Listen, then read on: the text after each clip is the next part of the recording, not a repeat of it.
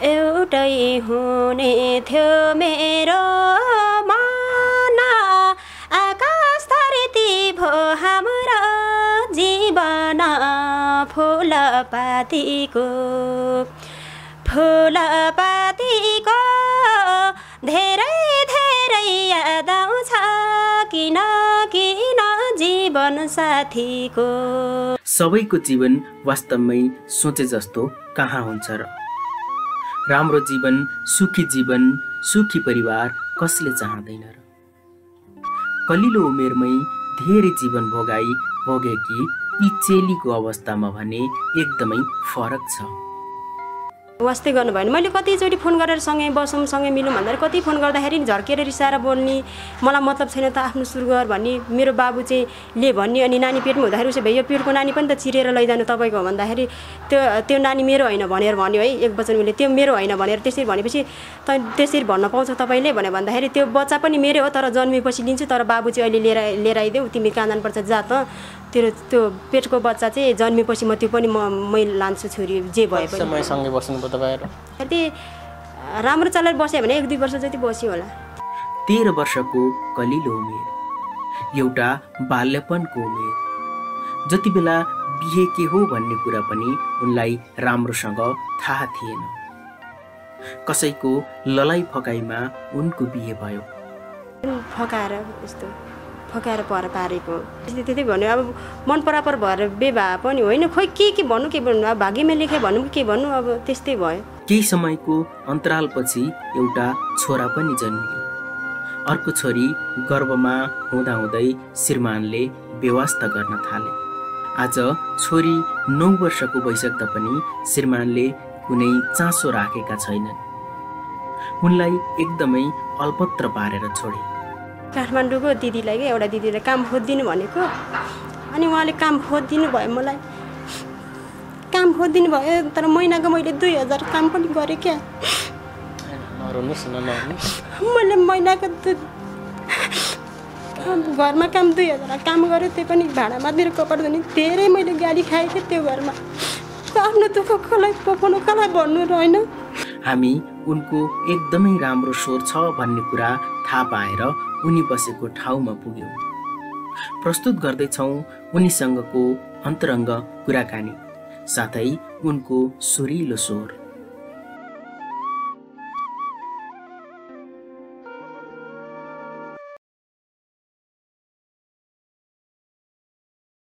थाहा छ मलाई रुनलाई हुँदैन, फेरि नपारी त्यसै मन रुँदैन। आँसु पनि तिम्रै याद बटुलेर छरिछ, तिमीलाई खुसी देखिन पाऊ, तिम्रै खुसी मेरो हो।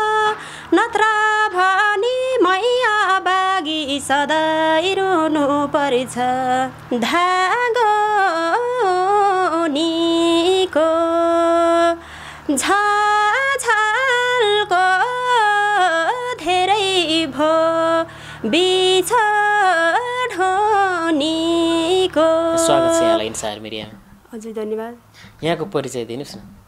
मेरो घर चाहिँ धादिङ हो, नाम उषा पुलामी मगर। हजुर, तपाईँले एकदमै मिठो गीत गाउनुहुन्छ अरे, त्यसै कारणले तपाईँसँग कुरा गर्दैछु। सुरुमै गीतबाट अलिकति सुरु गर्न चाह्यौँ। फर्किएर आम्ला किन आम्ला, तिमीलाई देख्न पाम्ला किन पाम्ला। रुँदै रुँदै तिम्रो सहर छोड्ने बेला भयो। हिजो दिउँसो सँगै थिए, आज बाटो लागे सानो रात्रि बसले अब घुम्ती मोड्ने बेला भयो। कति राम्रो स्वर रहेछ। हजुर, गायिकाहरूले जस्तो गाउन त कहाँ आउँछ र, ठिकै भन्नु पर्यो। गीत चाहिँ निकाल्नु भएको छैन, तयारीमा पनि हुनुहुन्न? हजुर, गीत निकालेको छैन अहिलेसम्म, त्यस्तो अन्त यस्तो प्रोग्रामहरूमा गाएर पनि हिँडेको छैन, कतै पनि यतिकै गाउने मात्रै हो। हजुर, के गर्नुहुन्छ यहाँले? मैले चाहिँ इन्जिनियर अफिसमा घरको कामहरू गर्छु अनि इन्जिनियर अफिसमा खाजा बनाउँछु चिया पकाउँछु त्यही हो काम अहिले। हजुर को हुनुहुन्छ घरमा अलिकति पारिवारिक कुरा बताउँदाखेरि? मेरो अहिले यहाँ रुममा बस्ने चाहिँ कान्छी बहिनी छ साथमा अनि मेरो बाबु र नानी छ छोराछोरी छ। हजुर हस्बेन्ड चाहिँ हुनुहुन्न? हस्बेन्ड हुनुहुन्न। किन? किनभने अब छुटेको। सँगै हुनुहुन्न? सँगै हुनुहुन्न हस्बेन्ड। कति भयो छुट्टिएर बसेको चाहिँ? छुटेर बसेको अब नानी नै 5 महिना थियो पेटमा अहिले नानी नै 9 वर्ष लाग्यो कि भनौँ 9 वर्ष लाग्यो। भनेको डिभोर्स चाहिँ भएको छैन अलग अलग हुनुहुन्छ? हजुर डिभोर्स भएको छैन अलग अलग मात्रै हो डिभोर्स भइसकेको चाहिँ छैन। कारण चाहिँ कस्तो खास? कारण चाहिँ अब भन्नुपर्दाखेरि म अब त्यतिकै बौलाएर पागल भएर हिँड्थेँ छोप्पा व्यथा भन्दाखेरि त्यो बौलाएर पागल हिँडेर कहाँ छु के छु भन्ने त्यो थाहै हुने थिएन। त्यस्तो भइरहन्थ्यो मलाई घरमा हुँदाखेरि अनि खानाको पनि फुर्सद नहुने काम गर्न पनि नभ्याउने खानाको टाइम पनि नहुने बोलाएर रुँदै रुँदै वनतिर भिरपाहा पनि केही पनि नभने अनि त्यसरी हिँड्थ्यो म।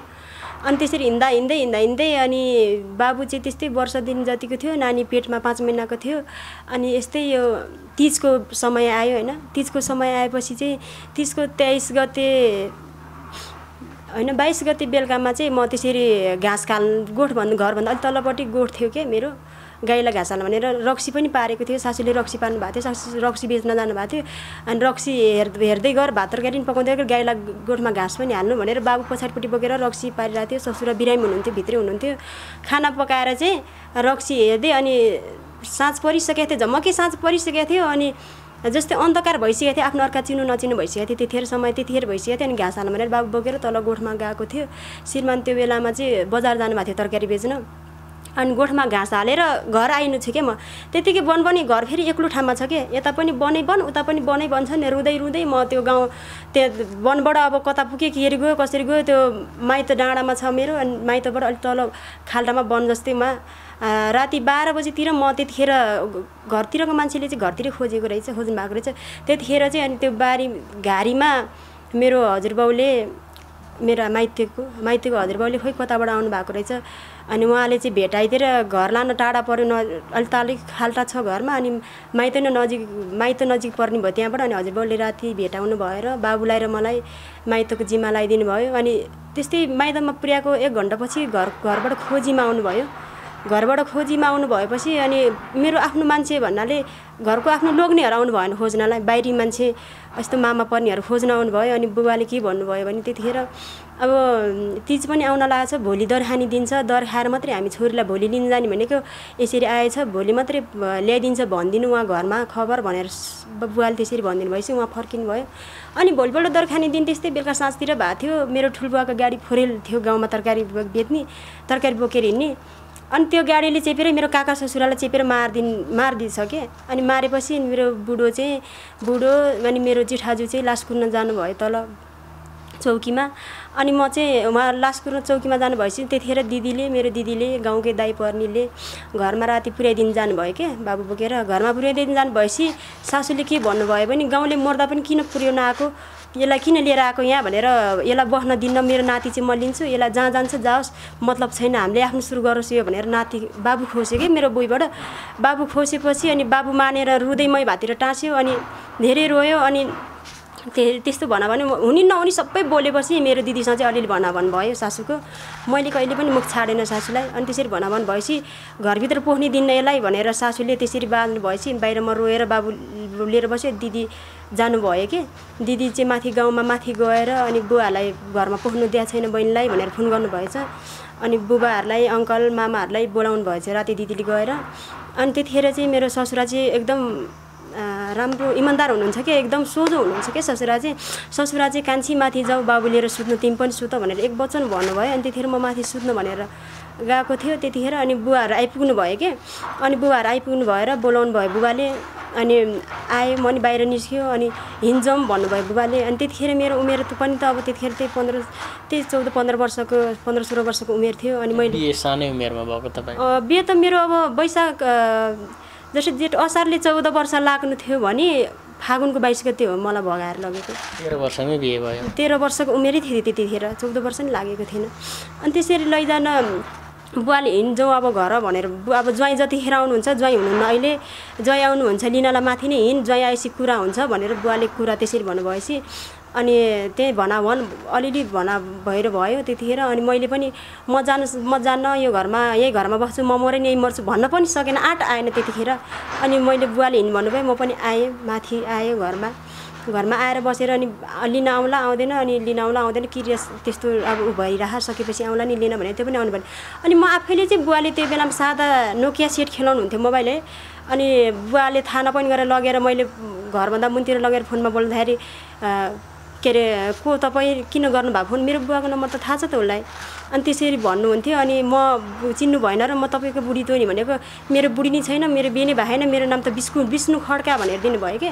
अनि कहाँको हो भनेर मैले नम्बर त थाहा छैन कन्ट्याक्ट कहाँको भनेर सोद्धाखेरि घ्याल्चोकको गोर्खा घ्याल्चोकको म त मेरो नाम त विष्णु खड्का हो को हो तपाईँ रङ नम्बर पऱ्यो भनेर त्यसरी राखिदिने फोन जतिखेर झर्केर बन्ने त्यति गर्ने मैले कति फोन गरेँ अनि नानी भदौमा त्यसरी म माइत गएपछि नानी माघको 5 गते नानी जन्मियो माइतमा अनि नानी माइतमा जन्मेपछि दिदी र मम्मी चाहिँ तलतिर गाउँतिर तलतिर मेरो जस्तै ठुलबाउ काकाहरू पनि 3 दाजुभाइमा 3टा माथि बस्नुहुन्छ 9 नम्बरमा अनि 3टा अङ्कल र ठुलबा चाहिँ तल बस्नुहुन्छ अनि त्यहाँ दिदी र मम्मी झर्दाखेरि मेरो बुढो तास खेलिरहनु भएको थियो क्या नरन गर्नेको दिन लिन भनेर जानु हुँदाखेरि त्यहाँ तास खेलिरहनु भएको थियो जो भन्दाखेरि मान्नु भएन अरे छोरीको नरनको दिन पनि आउनु भएन क्या अनि त्यसरी चाहिँ त्यतिकै छुटेको हो हामी भन्दाखेरि वास्ता गर्नु भएन तपाईँको श्रीमानले पछि तपाईँले वास्तै गर्नु भएन मैले कतिचोटि फोन गरेर सँगै बसौँ सँगै मिलौँ भन्दाखेरि कति फोन गर्दाखेरि झर्केर रिसाएर बोल्ने मलाई मतलब छैन त आफ्नो सुरु गर भन्ने मेरो बाबु चाहिँ ले भन्ने अनि नानी पेटमा हुँदाखेरि उसो भए यो पेटको नानी पनि त चिरेर लैजानु तपाईँको भन्दाखेरि त्यो नानी मेरो होइन भनेर भन्यो है एक वचन उसले त्यो मेरो होइन भनेर त्यसरी भनेपछि त्यसरी भन्न पाउँछ तपाईँले भनेर भन्दाखेरि त्यो बच्चा पनि मेरो हो तर जन्मेपछि लिन्छु तर बाबु चाहिँ अहिले लिएर आइदेऊ तिमी कहाँ जानुपर्छ जा त त्यो पेटको बच्चा चाहिँ जन्मेपछि म त्यो पनि मैले लान्छु छोरी जे भए पनि समयसँगै बस्नुभयो तपाईँहरू घरमा चाहिँ त्यस्तो धेरै समय भन्दाखेरि चाहिँ राम्रो चलेर बस्यो भने 1-2 वर्ष जति बस्यो होला त्यसपछि बिहे चाहिँ कसरी हो मलाई सुन्न मन लाग्यो तपाईँ सानै उमेरमा बिहे गर्नुभएको रहेछ बिहे चाहिँ अब प्रेम बिहे भन्नु त्यतिखेर के हो त्यो थाहा पनि थिएन ल के हो त्यो थाहा पनि थिएन तर भागेर भन्नु पऱ्यो भागी पनि फकाएर यस्तो फकाएर पारेको केटा पक्षकोले फकाएर त्यस्तै अब त्यस्तै भन्यो अब मन परापर भएर बेभा पनि होइन खोइ के भन्नु अब भाग्यमा लेखे भनौँ के भन्नु अब त्यस्तै भयो केही त भएको थियो होला नि जस्तो अब कि त तपाईँले मन पराउनु पऱ्यो कि त केटा पक्षले मन पराएको थियो होला अथवा अरू पक्षले तपाईँलाई फकाएर भगायो कि केटा पक्षले मन पराएको थियो केटाले नै मन पराएर अनि त्यसरी गरेर लैजानु भएको तपाईँले फकाउनु भयो त्यसपछि सानै उमेर भएको हुँदा तपाईँ सोच्ने उमेर पनि भएन त्यो चाहिँ त्यतिखेर सोच्ने उमेर पनि थिएन सानै उमेर थियो त्यसरी बिहे भयो अनि माइतैमा छुट्यो चाँडै नै छुट्यो बाबु नानी पनि भयो चाँडै नै माइतैमा छुट्यो अहिले कति वर्ष भयो हामी छुटेको भयो होला 8-9 वर्ष 8-9 वर्ष भइसक्यो छोरी नै त्यति वर्ष भइसक्यो अब छोरी नै 8-9 वर्ष पुगिसक्यो छोरी पुगिसक्यो 9 लाग्यो अब यो माघले 9 लाएर आयो छोरी बाबु अहिले छोरा र छोरी बाबु चाहिँ 10 वर्ष हजुर छोरा र छोरी छ अहिले छुट्यो छोरी जति भयो जन्मेको त्यति भयो छुटेको पढ्दै हुनुहुन्छ अहिले यहीँ काठमाडौँ बस्नु रहेछ कसरी पढाउनु भएको छ कहाँ पढाउनु भएको छ कलङ्की मुनि जनपदमा पढाएको छु बाबु नानीलाई चाहिँ सरकारी स्कुलमा अब बोर्डिङ पढाउनु त त्यस्तै हो आफू एउटा छ सकिनँ अनि त्यही म एउटाले गरेको छु कहिले कसो बहिनी बस्छ कहिले कसो अलिअलि बहिनीले हेर्छ धेरै गाउँबाट आएको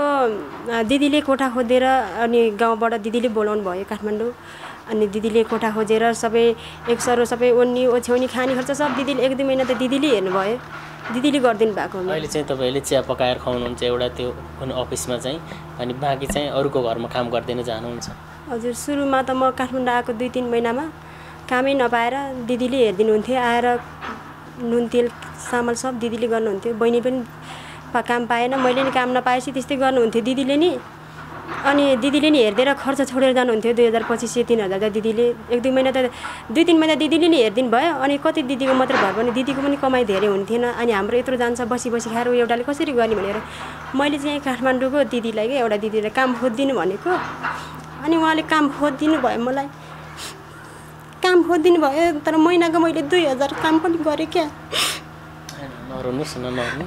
मैले महिनाको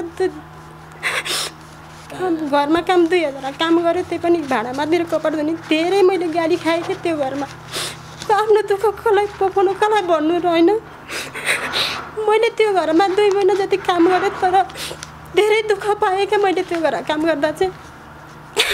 अनि काठमाडौँकी दिदीले एउटा दिदीले काम गर्छ त्यहाँ लगिदिनु भयो। नरही भन्नुहोस् न तपाईँको कुरा। अनि मैले त्यहाँ 2 महिना त्यहाँ काम गरेपछि अनि त्यही दिदीले फेरि बच्चा हेर्ने काममा के बच्चा हेर्ने काममा लगाइदिनु भयो। त्यहाँबाट 5000 थियो। त्यो 2000 काम 1 महिना गरेर धेरै कष्ट मैले धेरै भोगेँ कि त्यो घरमा। हुने नहुने कपडा पनि धुने दिएको धेरै सहन पर्ने। म आफ्नो एक्लो ज्यान भइदिए भए त मैले जे गर्थेँ जसरी पाल्थेँ गर्थेँ नि होइन। मेरो बाबु नानीको लागि चाहिँ मैले जस्तो दुःख आइपऱ्यो नि मैले गरेँ क्या काठमाडौँ आएर। अनि मैले त्यहाँ 2000मा त्यहाँ काम गरेँ। त्यसपछि एउटा त्यहीँको दिदीले अनि यतापट्टि बाबु हेर्ने काम लगाइदिनु भयो। बच्चा पनि हेरेँ मैले 5 महिनाको 5000 दिन्थ्यो त्यहाँ चाहिँ। 5-6 महिना त्यहाँ काम गरेर अनि त्यसपछि अनि इन्जिनियर अफिस खोल्यो त्यही घरभन्दा उतापट्टि। अनि इन्जिनियर अफिसको मान्छे खोज्दै आएपछि अनि मैले त्यहाँ सुरुमा चाहिँ 7000 दिन्छु भनेर लाउनु भयो। त्यसपछि अनि फेरि पछिले चाहिँ अनि काम पनि त्यति हुँदैन भनेर 6000 दिन्छु गर भनेर त्यही पनि हुन्छ भनेर मैले 6000मा गरेँ कि त्यहाँ काम। त्यहाँ 6000मा गरेपछि अनि यसो एउटा 2टा घरमा मलाई भाडा मात्न बोलाउनु हुन्थ्यो। त्यहाँ जाँदाखेरि त्यस्तै दिनको 300-400 500-600 जति दिनुहुन्थ्यो कहिले कसै यतापट्टि उतापट्टि। त्यहाँबाट नि गरेँ मैले काम। सुरुमा त मैले 1 महिना जति इट्टा पनि बोकेँ होइन। कसलाई भन्नु मेरो दिदीहरूलाई मेरो बाउ आमालाई कसैलाई मैले थाहा थिएन। आफ्नो दुःखले गरेँ। मेरो बाबु नानीको दुःखले मैले इट्टा बोक्ने काम पनि गरेँ। 1 महिना जति त्यहाँ काम गरेर त्यसपछि त्यो काम छोडेर बाबु नानीलाई टाइम दिन पनि मिलेन। त्यहाँ उठेर बिहानै 5-6 बजीतिर जानुपर्थ्यो त्यो काममा। अनि बाबु नानीहरूलाई पकाएर खुवाएर मैले स्कुल पुर्याउन टाइम पनि मिलाउन सकेन। अनि त्यसपछि 5-6 बजी आउनुपर्थ्यो। बेलुका लिन जान पनि भ्याएन क्या। त्यसपछि लिन जान पनि भ्याएन। अनि त्यही भएर 1 महिनापछि मैले त्यो काम छोडिदिएँ कि। त्यो काम छोडिदिएपछि अनि घरको काम त्यही दिदीले बिना दिदी भन्छ क्या काठमाडौँको धेरै साथ दिनुभएको त्यो दिदीले मलाई। काठमाडौँ घर हुनुहुन्छ धादिङ हो कि माइत उहाँको। उहाँले धेरै साथ दिनुभयो। उहाँले नि खोजिदिनु भयो काम। फेरि घरतिरकै काम खोजिदिनु भयो सुरुमा। अनि उहाँले नि काम खोजेर घरमा लगाइदिनु भयो। त्यसपछि इन्जिनियर अफिसमा काम गर्दा गर्दै 6000 दिन्थ्यो त्यहाँ। अनि त्यतिले नपुगेपछि अनि पुग्दैन भन्ने हिसाबले अनि एउटा बहिनी चिने बहिनीले भात पकाउने ठाउँमा छ त्यहाँ 7-8 हजार दिन्छ भने गर्ने त भनेर भन्नुभयो। अनि गर्छु म काम। जस्तो दुःख आइपऱ्यो नि म काम गर्छु। यो बाबु नानीको हो। आफूलाई त 1-2 दिन भोको बस्न सकिन्छ नि। म त बाबु नानी त सकिँदैन नि त भोको बस्न। आफू खाइ नखाइ भने नि बाबु नानीलाई त उनीहरूको खुसीको लागि त जे पनि गर्न तयार छु म भनेर भनेपछि त्यहाँ भने त्यहाँ काम गर्ने कपडा सिलाउने ठाउँमा 6000 दिन्छु भने त्यहाँ जाऊ भने म आफै बुझ्न गएँ के। म आफै बुझ्न गएर त्यहाँ 5-6-7-8 हजार दिन्छ भनेको तर दिनु भएन। 7-8 जना रहेछ कपडा सिलाउने रहेछ। उनीहरू पनि फ्लाइट लिएर बसेको रहेछ। अनि कुरा मिलाएर अनि त्यही 6000 दिन्छु बिहान बेलुका खाना पकाएर आइदियो भनेर त्यहाँ गरेर त्यो 2टामा गरेर मैले 12000 कमाएँ है महिनाको चाहिँ। 12000 कमाएँ। अनि घरको यताउता काम गर्दा चाहिँ त्यो 17-18 हजार चाहिँ कमाइन्थेँ मैले महिनाको पहिला। त्यतिखेर मैले बाबु नानीले भने जस्तो लाउन खुवाउन त दिन सकेन नि। तर पनि मैले अरू कसैसँग माग्नु नि पऱ्यो नि। त्यतिखेर चाहिँ टारी मैले मजाले टारी गरेँ पनि। तर त्यहाँ पनि भात पकाउने ठाउँमा पनि उनीहरूको काम नभएपछि उनीहरू पनि सरेर जानुभयो क्या। अनि अहिले चाहिँ 2 ठाउँ के अरे मतलब 1 ठाउँ मात्रै गर्नुहुन्छ? हजुर त्यहाँबाट सरेर जानुभयो उनीहरू पनि। त्यसपछि उनीहरू जानुभएपछि अनि बहिनी पछि काम पऱ्यो आयो भने फेरि म बोलाउँछु तिमीलाई। अहिले आएपछि 2-3 महिना भयो काम पनि छैन हाम्रो घर जान्छु तिमी 2-3 महिना भएपछि आऊ है भन्नुभयो। हुन्छ भनेर अनि त्यहाँ काम छुट्यो। त्यहाँ पनि काम छुटेपछि अनि इन्जिनियर अफिसमा त्यहाँ 6000 दिने हो क्या। त्यहाँ काम गरिरहेको छु अहिले। अनि घरहरूको कामबाट बोलाउँछ। घरको यसरी नै गुजारा चलाउनु भएको छ अहिले चाहिँ? हजुर त्यसरी नै गुजारा चलाइरहेको छु। हजुर। विशेष त तपाईँले एकदमै मिठो गीत गाउनुहुन्छ राम्रो गीत गाउनुहुन्छ भनेर हामी तपाईँसँग अन्तर्वार्ता लिन आएका थियौँ। तपाईँको भित्र वेदनाहरू एकदमै धेरै रहेछ। जीवनको भोगाइहरू पनि धेरै रहेछ। धेरै उतार चढाव आएको रहेछ। म त खासमा तपाईँले राम्रो गीत गाउनुहुन्छ भन्ने किसिमले आएको थिएँ। जीवनमा साह्रै दुःख पाउनु भएको रहेछ। गीत सुनाउनुहुन्छ होला होइन? हजुर सुनाउँछु। देवी घरती दिदीको गीत थाहा छ मलाई रुन नहुँदैन। थाहा छ मलाई रुनलाई हुँदैन फेरि नपारी त्यसै मन रुँदैन आँसु पनि तिम्रै याद बटुलेर छरिछ तिमीलाई खुसी देखिन पाऊँ तिम्रै खुसी मेरो हो नत्र भनी मैया बागी सधैँ रुनु पर्छ। अरू अरू कुन गीत गाउनुहुन्छ अर्को एउटा सुनाउनु न गीत जस्तो अवसर मिल्यो भने चाहिँ रेकर्ड पनि गर्ने इच्छा छ हजुर कसैले अवसर दिनुभयो भने कहिलेदेखि गाउनुभयो गीत चाहिँ यसरी मतलब उतै छँदा गाउनुहुन्थ्यो कहिलेदेखि मैले गीत पहिला बच्चामा अलिअलि गाइन्थ्यो त्यसपछि बुढोसँग छुटेपछि चाहिँ एफएमहरूमा गाइन्थेँ धेरै दोहोरी त्यसपछि बुढासँग छुटेपछि चाहिँ दोहोरी एफएमहरूमा गाउने गर्थेँ मैले फोन गरेर एफएममा गाएँ दोहोरी त्यसपछि चाहिँ दोहोरीहरू त्यो लोकगीत मात्रै मैले गाउने अरू गाउँदिनँ पछि मतलब उहाँसँग छुटिसकेपछि मात्रै गाउन सुरु गर्नुभयो खासमा हजुर पढ्नु भएन यहाँले स्कुल कहिले जानुभयो पढेको छु धेरै पढेको छैन कति पढ्नु त्यो 3-4 पढ्नुमा पढेको छैन अर्को गीत सुनाउनुहोस् न कति सुनाउनुहुन्छ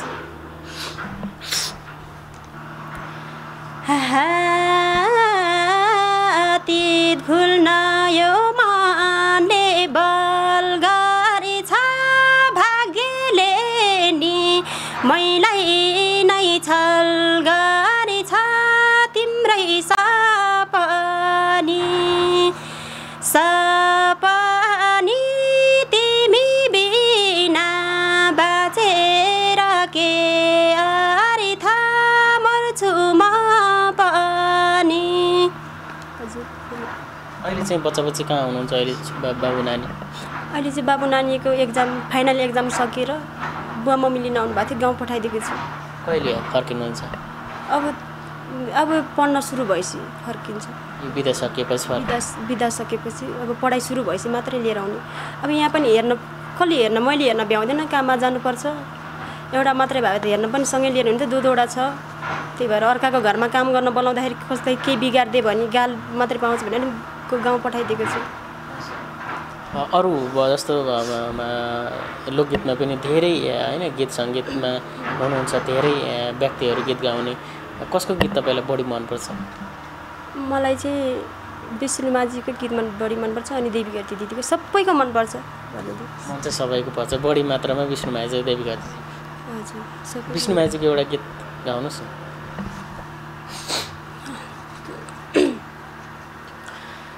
मेरो माया झलमला हिउँ चलीको हिउँ छै मेरो माया झलमला हिउँ चलीको हिउँ छै हे जिन्दगी नै धितो राखी मुटु पैसा दिउ छै ढाटे भा मरी जम कहाँ गयो जुरेली कि नागीत गाउँदैन तिम्रो जति माया त लालुमै किन होला कसैको नाउँदैन तिम्रो जति माया त लालुमै किन होला कसैको नाउँदैन तपाईँले आफूले गीत लेख्नुहुन्छ कि लेख्नुहुन्न मैले आफैले गीत लेखेको थिएँ पहिला अब गाउँमा त बुवाको कमाइ होइन अब रोजगारी पनि केही थिएन तर गाउँमा गर्नु पनि मैले गरेँ तरकारी खेती पनि गरेँ अलिअलि बाबु सधैँ बुवालाई पिरेर पनि त भएन बुवाको त्यत्रो जान परिवार कति पाल्ने भनेर गाउँमा बुवा पानी पिउनु गर्नुहुन्थ्यो त्यहीबाट अनि बुवाले कति पाल्ने भनेर मैले अनि बारीमा तरकारी पनि लाएँ क्या तरकारी लाएर बाबु नानीलाई पढाउने अलिअलि खर्च फीहरू कपी कलमहरू किन्न सधैँ बुवासँग माग्न पनि अप्ठ्यारो लाग्ने 2-2 बाबु नानी अनि त्यो पनि गरेँ रक्सी पानी काम पनि गरेँ मैले गाउँमा अहिले चाहिँ जस्तो ठुलो भइसक्नु भएछ बाबु नानी 10 वर्ष 9 वर्ष खोज्नुहुन्न त ड्याडी खोज्नुहुन्न खोज्दैन बाबु नानीले नानीले सोध्छ है ड्याडीको हाम्रो कहाँ हुनुहुन्छ ड्याडी भनेर सोध्नु त तर बाबुले कुनै दिन पनि सोच्दैन बाबुको उसको बाबुको अगाडि कुरा गर्यो भने पनि सुन्दैन र गर्यो भने रिसाउँछ बाबु झर्किएर बोल्छ छोराछोरीलाई पनि थाहा छ सबै थाहा छ बाबुले चाहिँ बुवाको मतलबै गर्दैन जब नानीले चाहिँ मतलब गर्छ कहाँ छ हाम्रो पनि बुवा भइदिए भए यस्तो हुन्थ्यो उस्तो हुन्थ्यो उनीहरूको साथीको देखेर क्या स्कुलमा कति मिठो खाजा लिएर आउँछ मम्मी अरू साथीहरूले चाहिँ तपाईँले चाहिँ खालि एउटै मात्रै पठाइदिनुहुन्छ भने मैले फेरि पठाउँछु फोन छोरी पठाइहाल्छु नि भने कस्तो धनी है अरूको त बाबा पनि सँगै आउँछ लिन हाम्रो चाहिँ कहिले त्यस्तो भन्थ्यो नानीले पहिला सुरुमा अब अहिले चाहिँ बुझ्ने भयो भने मैले पनि सुनाउँदै अब छैन बाबा भनेर अर्को गीत सुनाउनुहोस् न एउटा अर्को गीत धागोनीको झाझालको धेरै भो बिछोडनीको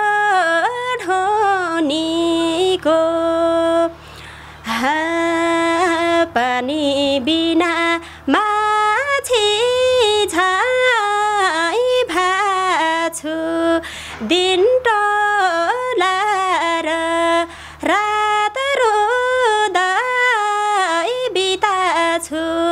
धागो निको झझालको धेरै भो बिछोड निको झझालको धेरै भो बिछोड निको। छोराछोरीलाई के बनाउने लक्ष्य छ त, मतलब चाहना? छोरीलाई सोध्यो भने डक्टर बन्छु म त मम्मी, तपाईँले पढाउनु सक्नुहुन्छ त डक्टर भने पछि अब दुःख गर्दै जाँदाखेरि सक्छु छोरी पढाउँछु भन्छ। छोरो चाहिँ अब के बन्ने बाबु भनेर सोद्धाखेरि म त पाइलट बन्ने भन्छ। पाइलट बन्ने पैसा मैले पुर्याउनु सक्दैन भने सकिहाल्छ नि, पछि भएपछि अहिले पो सानो कक्षामा छ अनि तपाईँले पढाउनु भयो भोलि गएर 6, 7, 8 कक्षा भएपछि त्यहाँ म जब गर्दै पढिहाल्छु नि भनेर भन्छ बाबु। बाबु नानीको पढाइ ठिकै छ। मैले अब सिकाउन मैले त्यति आउँदा पनि आउँदैन, मलाई त्यति अलिअलि आएको सिकाउँछु। ठिकै छ, बाबु नानीको पढाइ खासै त्यति छैन, ठिकै छ। मैले सिकाइरहन पनि भ्याउँदैन, काममा हिँड्नुपर्छ। धेरै नेपाली दर्शकहरूले हेर्नु भएको छ, कति होइन गीत सङ्गीतको सेक्टरमा भएको व्यक्तिहरूले हेर्नुभएको छ होला। तपाईँको चाहना गीत रेकर्ड गर्ने रहेछ, कोही त्यस्तो होइन मन खाने व्यक्तिहरू अथवा गीत रेकर्ड गरिदिन चाहने व्यक्तिहरू हुन सक्नुहुन्छ हाम्रो भिडियो हेरेर, के भन्नुहुन्छ? चाहना छ छैन तपाईँको, के छ भन्नुहोस् न। मेरो चाहना चाहिँ छ, पहिलेदेखि मैले सोच्थेँ, पहिलेदेखि भन्दा पनि अब यो गीत दोहोरी गाउन थालेपछि चाहिँ मलाई पनि एकदम सोच छ कि गीत रेकर्ड गर्न पाएँ। एकदम कसैले गीत रेकर्ड मेरो लागि गीत बनाइदिएर बोलाउनु भयो हुन्थ्यो जस्तो लाग्छ, बोलाउनु भइदियो गीत गाउन पाए हुन्थ्यो जस्तो लाग्छ। मैले त्यस्तो अफर दिनुभयो भने पक्का पनि तपाईँले गाउनुहुन्छ? हजुर, अफर कसैले दिनुभयो भने म गाउँछु। हजुर, हामी कुराकानीको अन्त्यमा आएका छौँ। अर्को तपाईँले कुनै आफूलाई मनपर्ने गीत सुनाउँदा? मैले गीत सुनाउनु चाहिँ हो भना निर्माया भनिदिनु। हो भना निर्माया छाउँदैन यसै मर्छु म देख्नै पाउँदैन, हे छिया छिया यो मुटु भाछ कहिले भुल्न नसक्ने चोट दिएछ आउँछौ आउँदैनौ। हो भना निर्माया आउँदैनौ यसै मर्छु म देख्नै पाउँदैनौ। हो भना निर्माया आउँदैनौ यसै मर्छु म देख्नै पाउँदैनौ। कति राम्रो स्वर छ तपाईँको, एकदमै राम्रो छ लोकदोहोरी सेक्टरमा स्वर। पक्कै पनि कोही त्यस्तो व्यक्तिहरूले अफर गर्नुभयो भने हामी पनि फेरि आउनेछ तपाईँसँग। तपाईँको जीवन उज्जवल होस्, छोराछोरी ठुलो हुनुभएछ, पक्कै पनि अझ राम्रो काम गर्दै जानुहुनेछ, छोराछोरी राम्रो पढ्नुहुनेछ, तपाईँका चाहनाहरू पनि पुरा हुनेछन् होला। धन्यवाद तपाईँलाई धेरै धेरै। हजुर, यो चाहिँ मैले आफैले बनाएको के गाउँमा हुँदाखेरि मैले बनाएको थियो कि 2टा जति भाका बनाएको लेखेको थिएँ, तर लय हाल्न जाउँदैन अर्कै लयमा मिलाएर गएको थिएँ, तर अर्को त बिर्स्यो, यो चाहिँ सम्झिरहेको छु कि। एउटै हुने थियो मेरो मन आकाश धरती भो हाम्रो जीवन फुलपातीको धेरै याद आउँछ किन जीवन साथीको। फुलपातीको धेरै याद आउँछ किन जीवन साथीको। हजुर, यो चाहिँ मैले नै बनाएको हो कि। शब्द चाहिँ आफूले लेखेको, अब लय चाहिँ अब हाल्न आएन।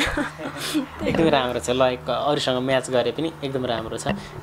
अरू पनि कुनै अरू चाहिँ के भन्नुहुन्छ? जस्तो भर्खर तपाईँले अन्तर्वार्ता दिनुभएको छ होइन, दर्शकहरूले त्यति धेरै हेर्नु भएको छैन, अब त पक्कै पनि हेर्नुहुन्छ भन्ने हामीलाई लागेको छ। के भन्नुहुन्छ होइन, केही होला नि तपाईँ? दर्शकहरूले मेरो गीत मन पराइदिनु, लाइक गरिदिनु, सब्सक्राइब गरिदिनु, कमेन्ट गरिदिनु, देश विदेशमा जति पनि हुनुहुन्छ सबैजनाले मन पराइदिनु, जस्तो जे लाग्छ सल्लाह सुझाव दिनु होला भन्न चाहन्छु म चाहिँ।